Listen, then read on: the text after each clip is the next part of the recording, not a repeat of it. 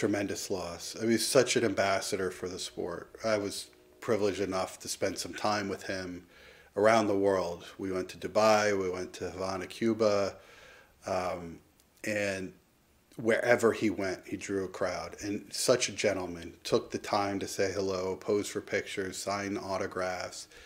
From a very, very young age, he, I think, realized how special he was and what responsibilities came with that.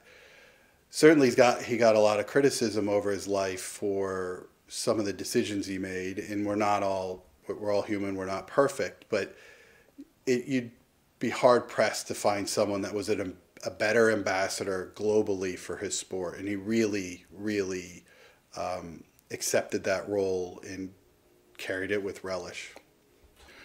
I think the most was just how gracious he was with people.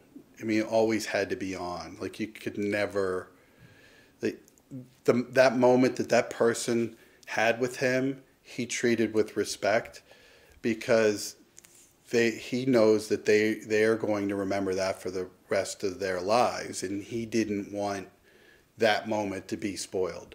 So the amount of just determination to make every single engagement as good as he possibly could. I saw him in so many different environments where people were interrupting his eating meals, and always gracious.